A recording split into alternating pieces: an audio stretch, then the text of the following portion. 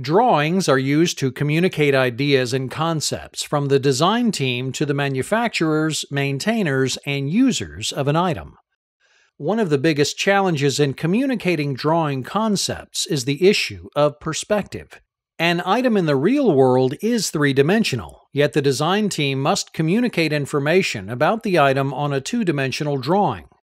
To avoid the distortions that occur when attempting to draw a three-dimensional item on a two-dimensional surface, designers have come up with a method called orthographic projection. In this method, each view is related by 90 degrees of separation. For example, the front view is rotated 90 degrees from the top. The top view is rotated 90 degrees from the side, and so on. The orthographic method shows each of the 6 main views of a three-dimensional object separately on a two-dimensional drawing. To obtain each of the views of an object, imagine that the object is within a glass box. Each side of the object gets projected onto the wall of the box. That projection is then shown as its own view on a two-dimensional drawing.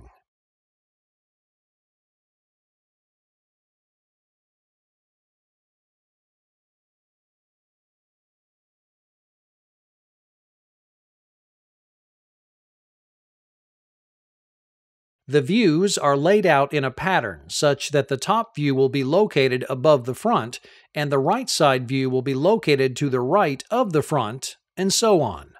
This convention makes it easy to understand which view is shown and how it's related to the other views.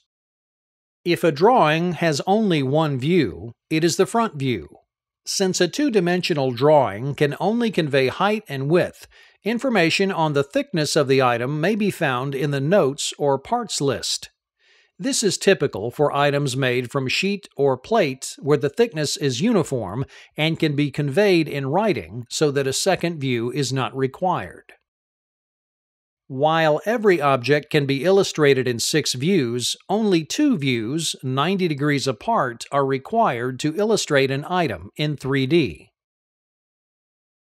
For complex parts, 2 views may not be enough to show all the critical details. In those cases, views are added until all the details are adequately conveyed. Users of drawings must be able to visualize from the two-dimensional illustrations how the three-dimensional part will look.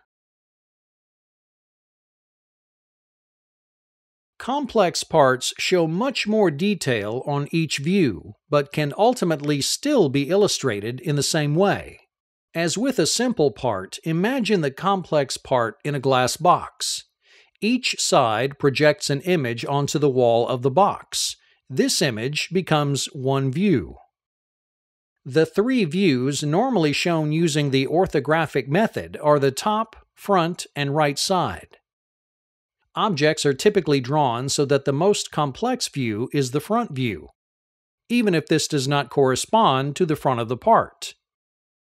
If the 3 views are not enough to show all the details required, additional views are added until sufficient detail is shown.